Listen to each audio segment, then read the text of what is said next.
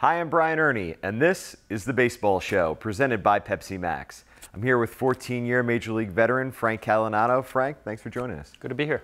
So it can be one of the peskiest plays in baseball, the bunt single. Frank, you weren't a huge bunter, but was there ever a time where you tried to lay one down? Yeah, I wasn't a huge bunter, but there were times especially when I was slumping. If I was in an 0 for 15 slump and felt like I'd never get a hit again, I'd keep an eye on that third baseman. And if the third baseman was back, I'd go ahead and give it a shot and try to get a cheap hit.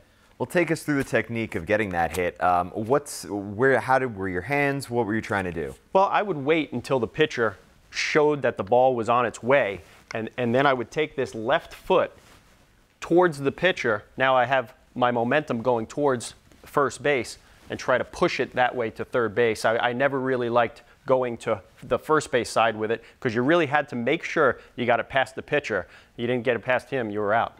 So we hear people talk about sacrifice bunting where they let the bat sort of catch the baseball. When you're bunting for a hit, it's a little different, a little more aggressive. A little more aggressive. You're really trying to steer the ball towards the spot where you want to hit it.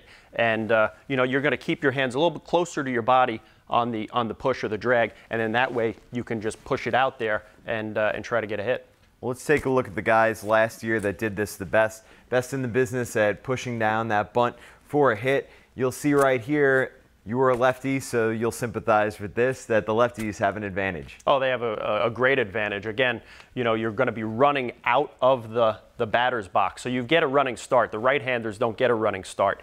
And as we see on this list, all these guys are speedsters. Well, let's take a look at who's been doing this well this year. These are the most bunt hits through the All-Star break.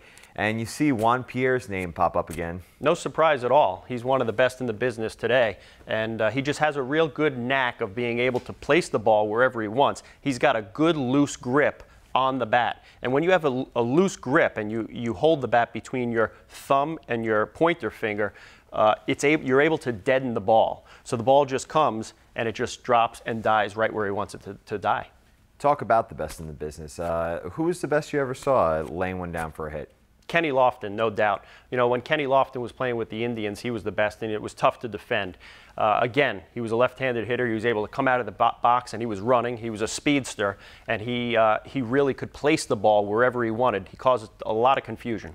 Well, let's talk about that confusion on defense. First base, second base, you played them both, and there's a lot going on there in these situations. So what was it like trying to defend this? It was really tough to defend because a guy like Kenny, he was able to place it in between the first baseman, second baseman, and the pitcher. And also, if he went the other way, he was able to place it between the pitcher, third baseman, and shortstop. And, when you have three guys going for the ball, especially on the first base side, you're not going to have a guy covering first base. And a lot of times he was running down there without a first baseman or somebody covering the base.